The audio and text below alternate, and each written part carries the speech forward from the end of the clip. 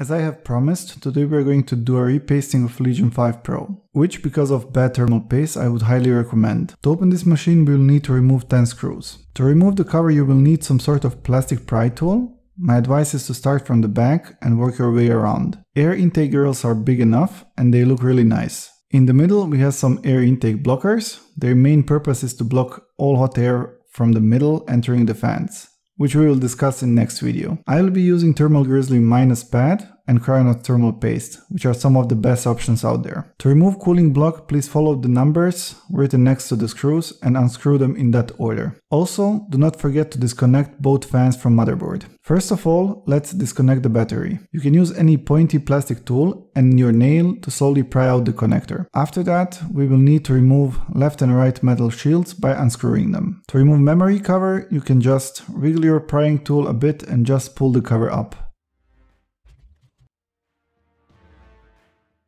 Now we can disconnect both fans. Also be extra careful since those wires are really thin. First I will remove fan screws. And now we can switch to bigger bit and proceed with unscrewing main cooling block. As I have already mentioned, please follow the numbers when unscrewing. Now we can try to wiggle cooling block a bit and it should come off just fine. Here we can see how dry this thermal paste actually is and why it is necessary to reapply it. Also note that thermal pads are not the best ones. Please be careful when removing the thermal paste from the chip surface. There are some small SMDs that could be damaged if you are not careful.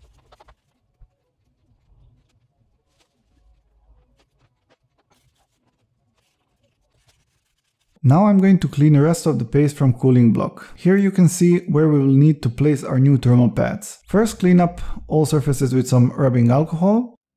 After that you can either use whole length from your thermal pads or as I did here just cut to the exact size that you will need to use.